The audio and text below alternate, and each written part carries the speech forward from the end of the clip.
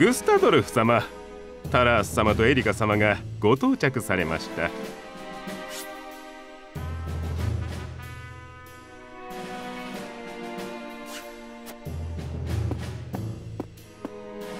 パトリアト殿、案内ご苦労様。もう下がっていいですよ。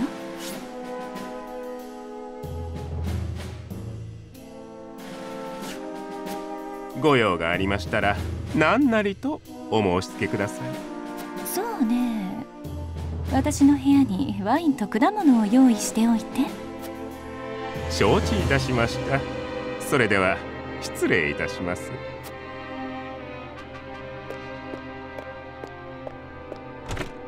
わかりやすい男。まさに腰巾着というやつさ。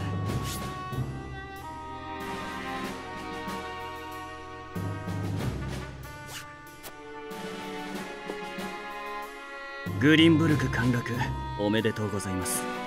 さすがは兄さん、見事なお手際でした。城下の混乱もじきに収まるでしょう。うん。各領地の方もおおむね問題ありません。テリオールはおじけづいて城の中。パルクスが気づいた時にはもう手遅れ。グリンブルクご自慢の御三家も兄さんの前じゃ型なしだね。残るウォルフォートへはアウローラを送った。ロラン王子を捕らえよと命じてやる。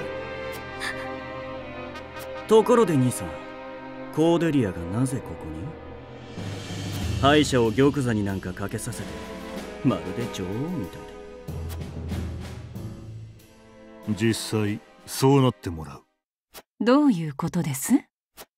事態が落ち着き次第、私が後見人となりコーデリアを大いにつける。レグナは一両日中に処刑する。パトリアトにもそう伝えてある。剣王レグナもついにおしまいか。お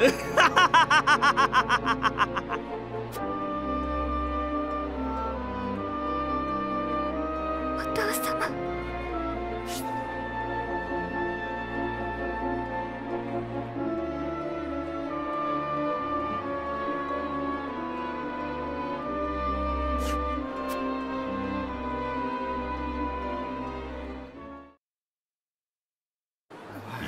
なんだって。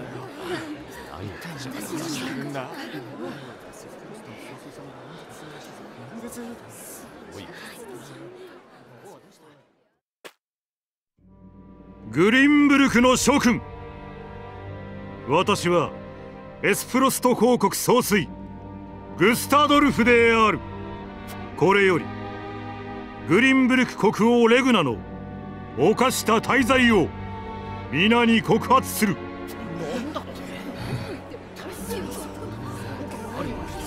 先の大戦から30年、人々は粉骨砕身し祖国を立て直してきた。ノゼリア新鉱山はその象徴。三国が共存共栄する平和への足がかりとなるはずだった。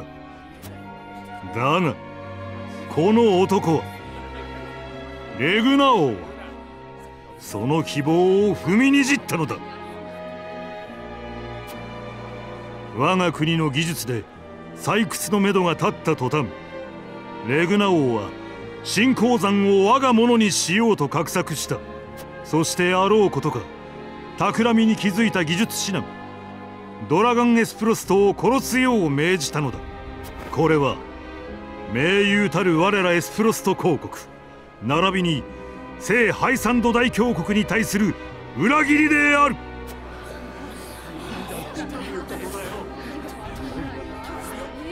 レグナ王の愚行を止めるため、我らはやむなくホワイトホルム城を占拠するに至った。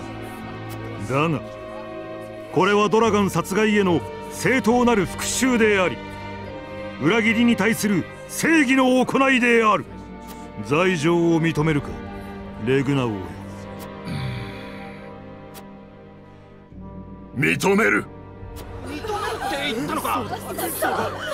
だからどうか民と子供たちは。聞いたか、グリンブルクの民よ。レグナ王は罪を認めた。ここにエスプロスト公国総帥グスタドルフは死刑を宣告する。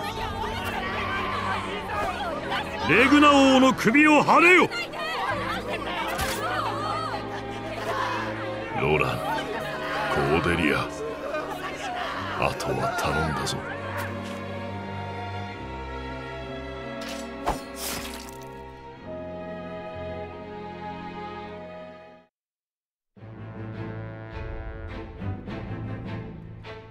王都陥落から数日後、グリンブルク国王レグナが処刑された。レグナの死は各地に衝撃を与えた。それは一つの時代の終焉を示すとともに、新たな混沌の時代の幕開けを意味していた。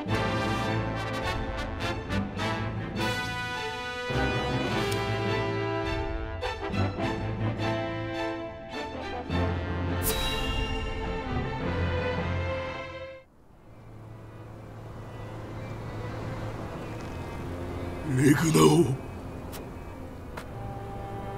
くそ！主君を守れずして何が御三家か。なぜ陰謀に気づけなかった。なぜ救いに行けなかった。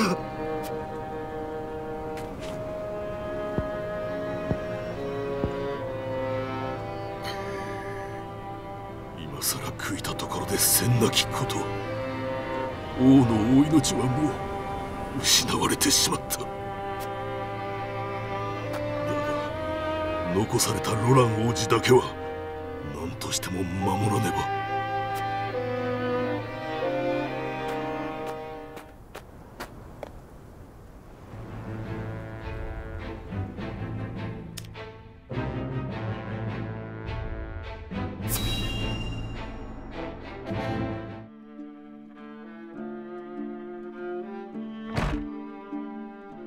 ソルスレイ様。どうしたブッカー。エスフロスト公国がグリンブルク王国に侵攻したとの報告が届きました。なんだと。王都はすでに陥落、レグナ王は処刑され、フラニ王子も殺されたそうです。ロラン王子はウォルホート領に逃れており、公国軍が向かっているとのこと。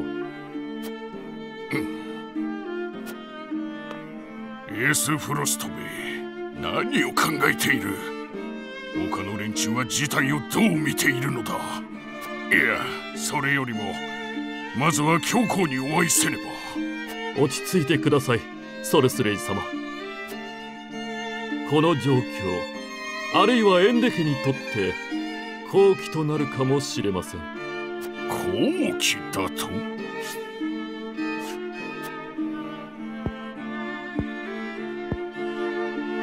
なるほど。確かにお前の言う通りかもしれん。ブッカー、私の忠実な右腕よ。お前はエンデ家に欠かせない存在だ。教皇宮に使い鳥を出してくれ。ソルスレイエンデが一気に参上するとな。かしこまりました。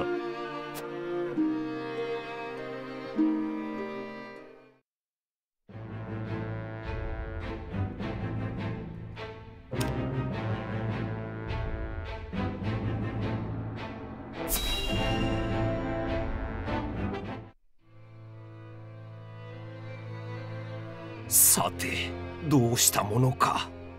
レグナ王亡き今、どうすれば我らは生き残れる。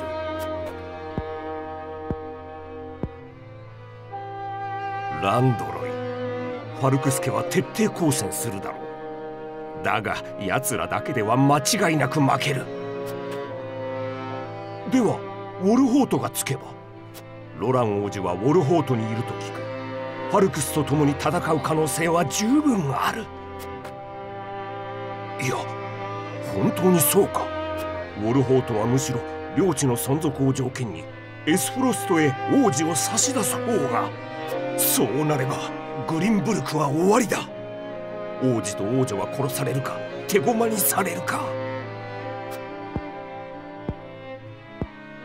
国を捨てエスフロストに下る。それが残された唯一の道かもしれんな。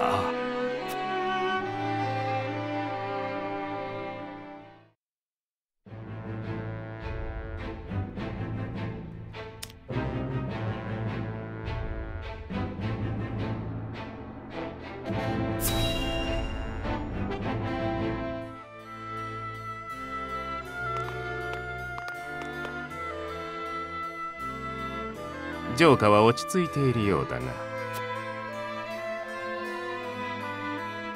なあ、これからこの町はどうなると思う？城の騎士団は全滅したっていうし、今のうちに逃げた方がいいんじゃないか？俺たちを殺すつもりなら襲ってきた時にやってるさ。エースフロストの連中もそこまでやる気はないんだろう。ジタバタしてもしょうがない。なるようにしかならんよ。エスフロストに対する市民の感情は思ったより悪くない。襲撃時、町には可能な限り手を出さず攻撃を城に集中させたからだろう。城下はほぼ問題なしと言っていい。あとはグリンブルク王家だね。王とフラニ王子はすでに片付き、コーデリア王女は手中にある。残るはロラン王子。こちらも軍の精鋭部隊を派遣済みだ。加えて各地に手配書を出すという。賞金につられて協力する者もいるはず。さすがはグスタドルフ、抜け目のない男だ。視察は終わりだ。帰るぞ。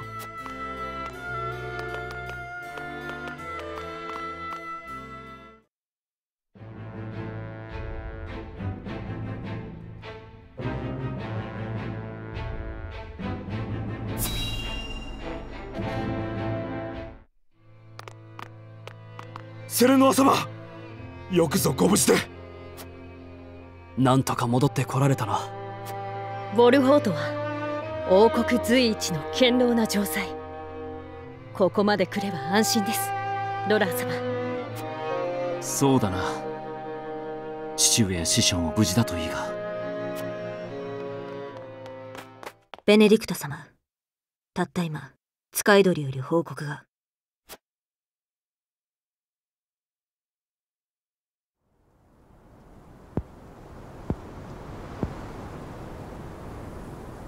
どうした？顔が真っ青だぞ、ベネディクト。ロラン様、若様、どうか落ち着いてお聞きください。コートにてレグナ王が処刑されたそうです。父上が？なんということだ、父上！ロラン、お気持ちはわかりますが、悲しんでいる余裕はありません。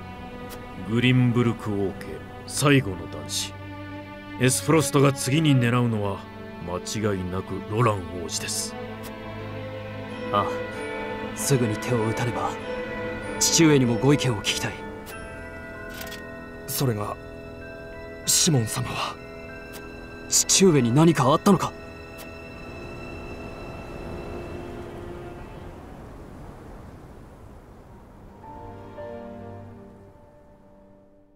父上！シモン様、これは一体？王と襲撃の法をお聞きになった際にお倒れになり、そのまま意識が戻らず。そんなバカなことがあってたまるか！まさかシモン様が。どうして？父上、しっかりしてください。父上、父上に伺いたいことがまだ。これからウォルホートは、私はどうすればよいのですか？セレノは回復の見込みはあるのか？手は尽くしておりますが、なんとも。そうか。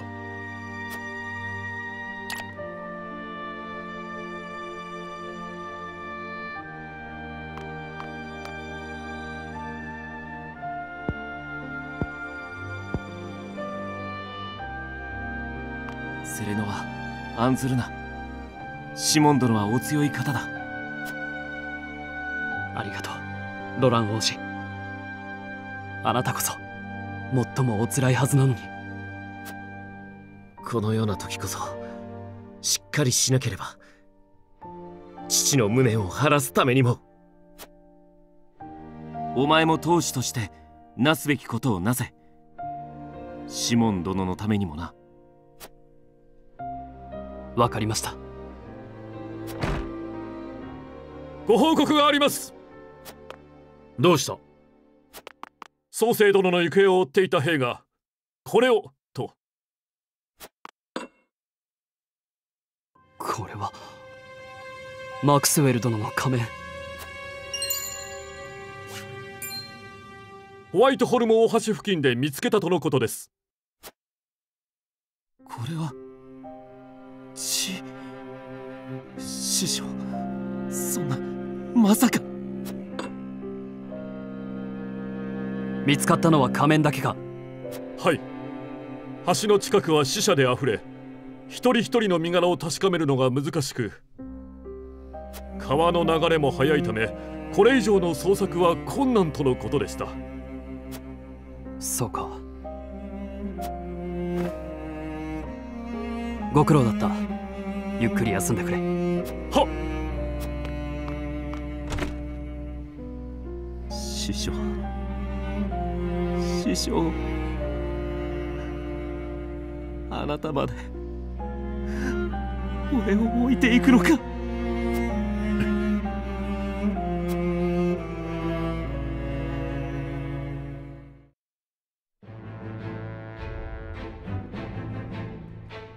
エスフロスト公国はホワイトホルム城に駐留している兵を集め、ウォルフォートに向けて進軍を開始。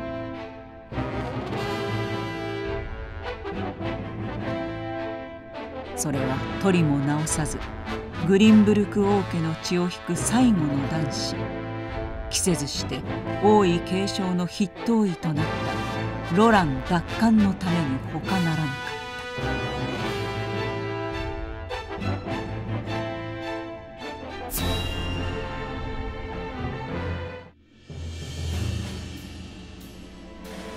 若様、エスフロスト軍がここウォルホートに向けて進軍を開始しました。先だってグスタドルフ総帥からの書簡が届きました。ロラン王子の引き渡しを要求しています。広告軍が到着するまでに返事をせよということか。おそらく。なお部隊を率いるのはあのアブローラ将軍とのこと。敵も本気か。どうしてもロラン王子を手に入れる気だな。すぐに軍議を開く。皆を議場に集めてくれ。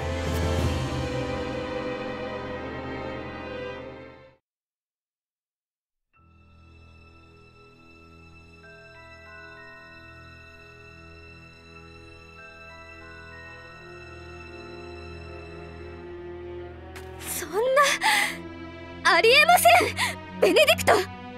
いいんだ、フレデリカ。ベネディクト、話を続けてくれ。はい。ですから改めて皆に問います。ロラン王子をエスフロスト公国に引き渡すか否かを。私は反対だ。なら何のためにマクスウェル様は。そうですよ。ロラン王子を頼むとマクスウェル様はおっしゃいました。それを。この城は天然の要塞。ロラン王子を守るにはちょうどいい。だけど公国は王都制圧の時と同じか、あるいはそれ以上の軍を差し向けるでしょうね。大軍が相手ではこの地形は仇となる。我々には逃げ場がないということです。だからといって諦めるのですか。これは人の命に関わる問題なのです。だからこそ君たちウォルフォート家が血を流す必要はない。これは俺の戦いだ。ロラン王子、それは違いますぞ。ウォルフォート家は王国御三家の筆頭。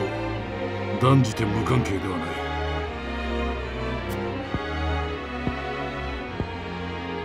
いいんだ、俺は出ていく。そうすればここは戦地にならない。答えは一つだ。お前は迷ったりしないよな。誰かが犠牲になることが正しいなんて私には思えません。若様、ウォルホート領を戦場にはできません。領民を守るのが当主の使命です。どうかご決断を。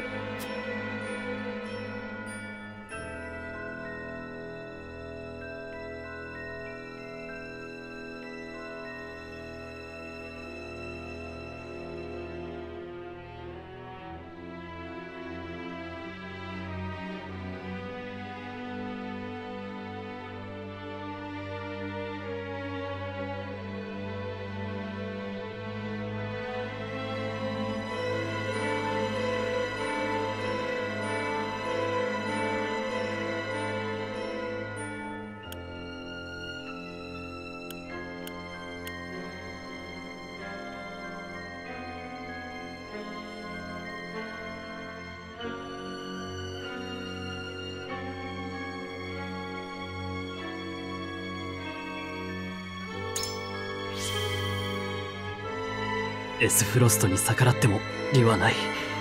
しかし彼らの暴挙を許せば多くのものを失うだろう。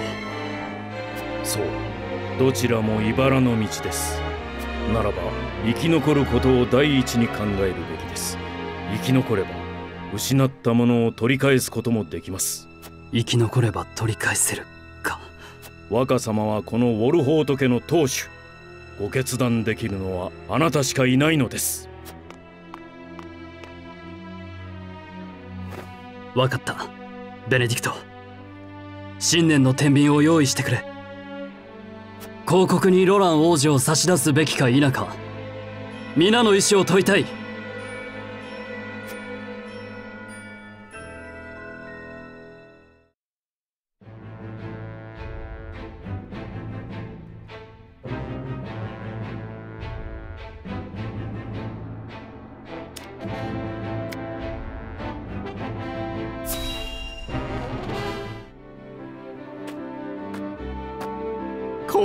これはお美しいご婦人方。今日はその美貌にさらなる磨きがかかる頬紅や香水などをお持ちしました。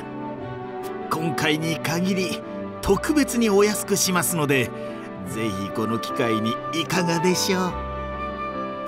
CO を買うにも苦労するっていうのに化粧なんかしてる場合じゃないわよ。行商人に用はないわ。もう行きましょう。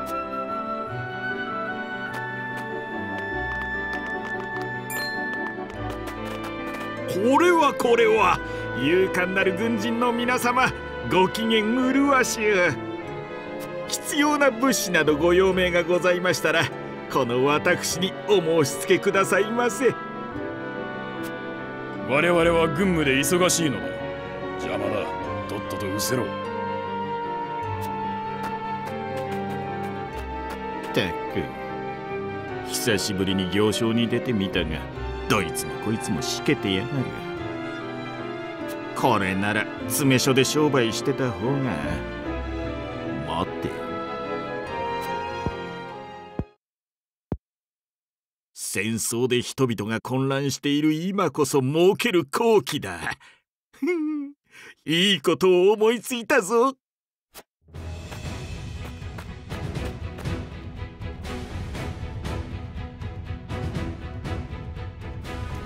申し上げます。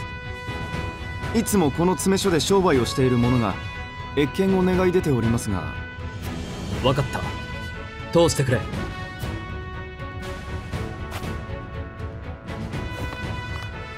これはご機嫌麗しゅう。いつも我が商店をひいきにしていただき誠にありがとうございます。それで何の要件だ。この先戦争が長引けば鉄や塩といったさまざまな物資が高騰するのは確実。しかし私の卓越した交渉術をもってすれば、より多くの資金や物資を集められます。そこでぜひ私を戦いにも同行させていただけないでしょうか。失礼ながら今はエスフロスト、ハイサンド両国に睨まれて板挟みの状況かと。先々のことを思えば少しでも多くの資金と物資が必要なのではありませんか。分かった。あなたには我が軍でこれまで以上に活躍していただこう。ご検察感謝いたします。さすがは私が見込んだお方だ。では改めまして私はライオネルと申します。あなた様のお役に立つことを我が名誉にかけてお約束いたしましょう。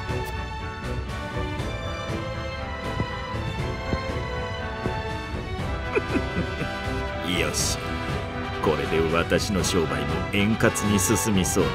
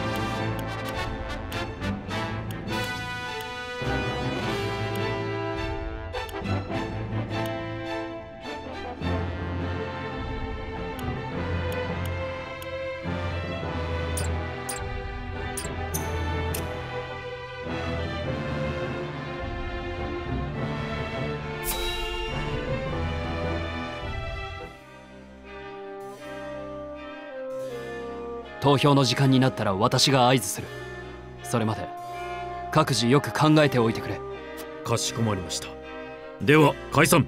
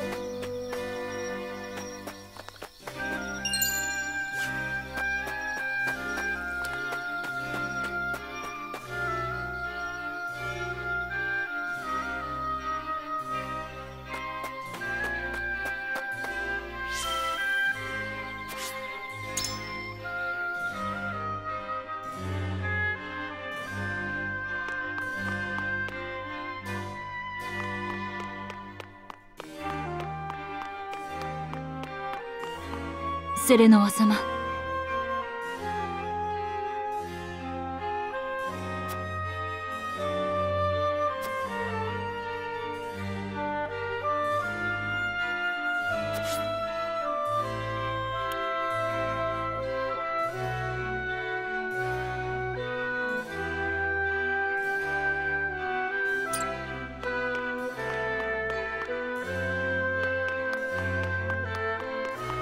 ご当主様。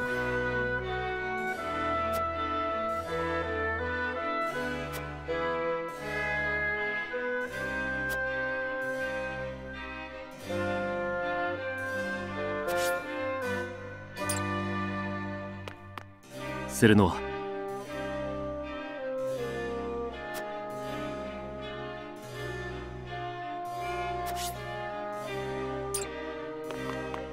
セレノア様。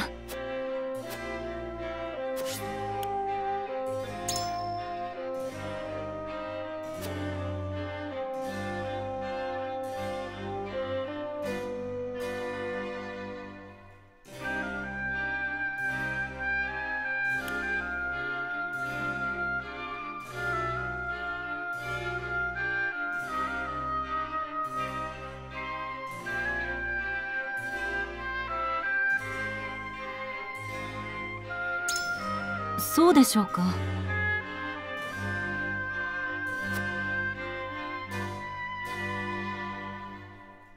それに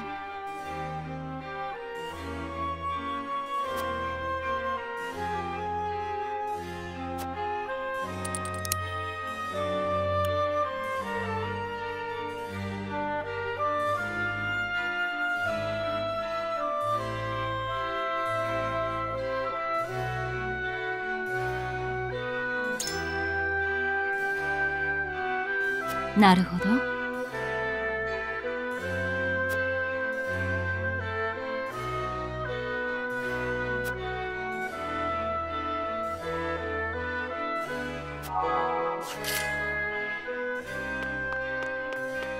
ご当主様。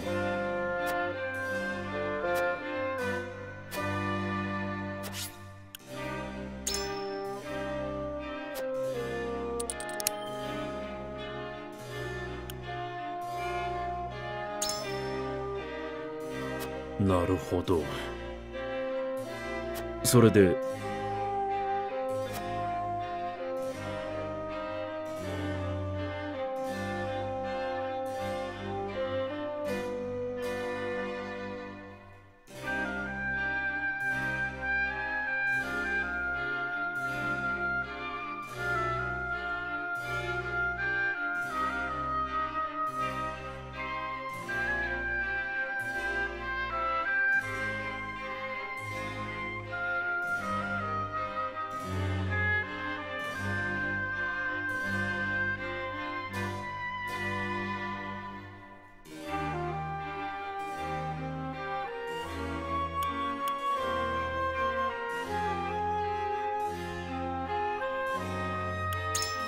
うん。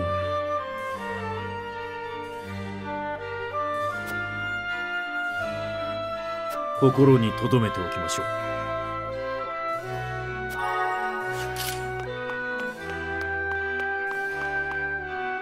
セレノア様。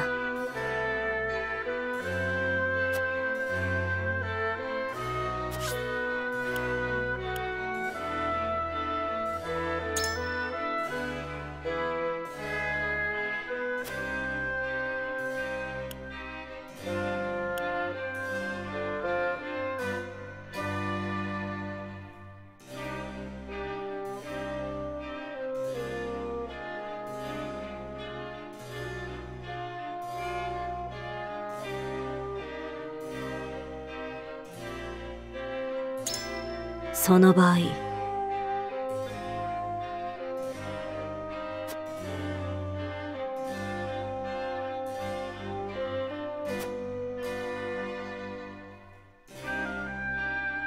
考えさせてください。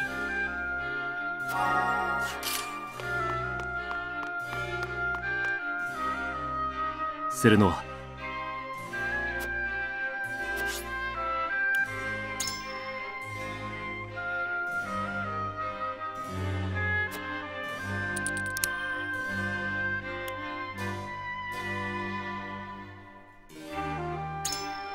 確かに。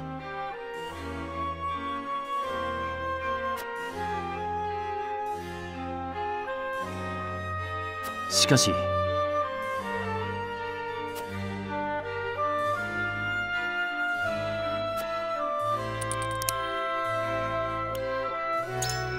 どうかな。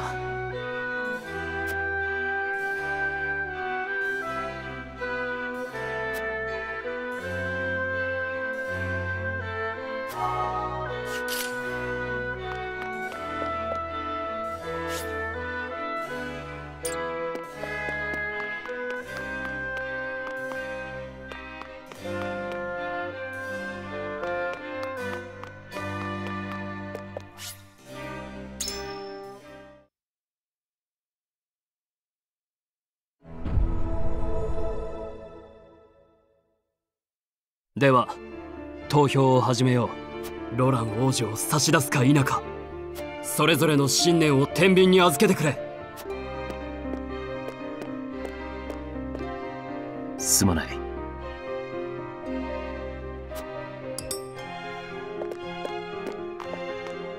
お許しください。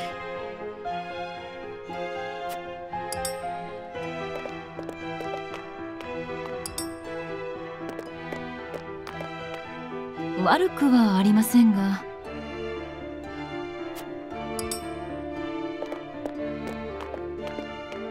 申し訳ございません。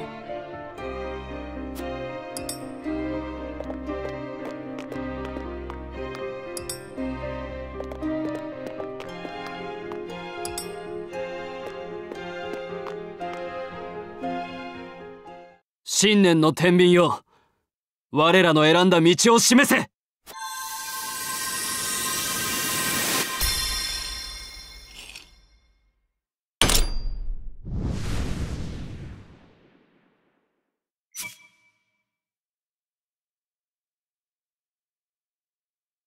道は定められた。我らはロラン王子をエスフロストへ引き渡す。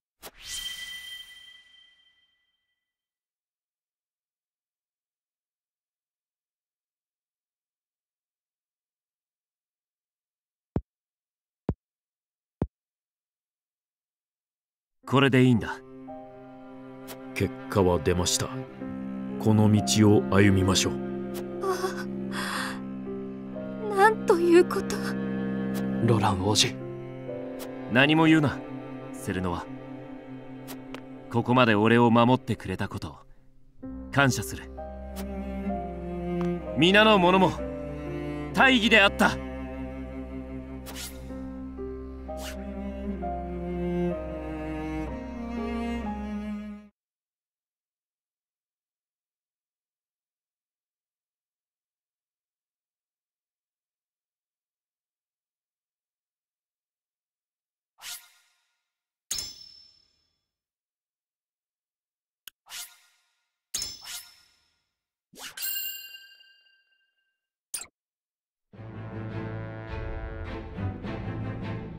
ウォルホート家はロラン王子をエスフロスト公国に引き渡し、公国の庇護下に入った。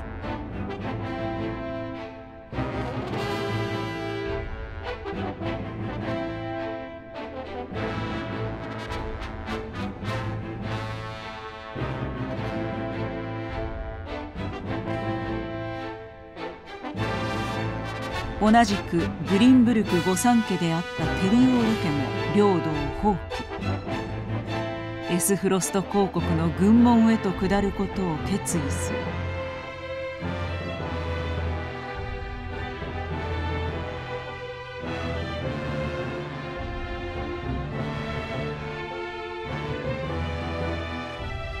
この知らせはグリンブルク王国内に衝撃を与えた。特に残された最後の御三家パルクス家の動揺は大きかっ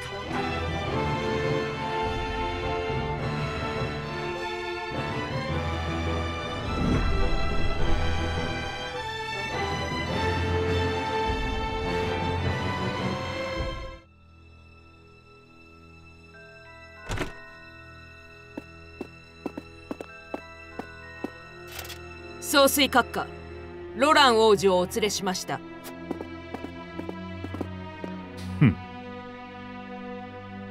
グスタドルフ貴様、父上の兄上の敵、許さんぞ。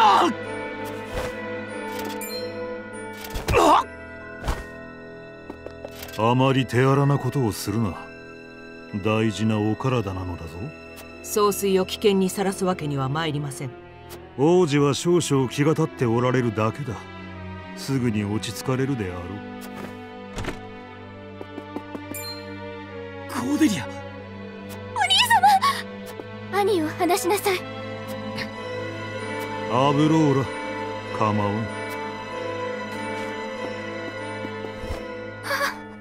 お兄様、会えて嬉しゅうございます。お体は大丈夫ですか？怪我などされておりませんか？俺は何ともない。コーデリア、お前が無事でよかった。また後で話そう。総帥殿もそれくらいは許してくださるだろう。はい。ロラン王子、グリンブルク王国の現状は知っておられるな。王とは我ら公国が占拠した。御三家のテリオール家、ウォルホート家も我らに従った。しかし残るファルクス家は未だ我らに対し標準の意を示していない。俺にランドロイを説得しろというのか？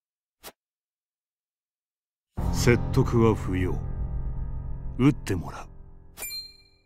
ウォルホート家に命じるのだ。ランドロイ・ファルクスを討伐せよと。ふざけるな！そのような命令出せるものか！仮にも一国の王子であるなら付き従う民のことを考えてやるべきだと思うがね。どういうことだ？ランドロイは早晩我らに牙を向くだろう。そうなればこの地は再び戦火に巻き込まれる。戦の目を事前に摘むのも王の役目だ。王との民と妹君の身を案じるのであればなおさらにな。よろしく頼みましたぞ、ローラン王子。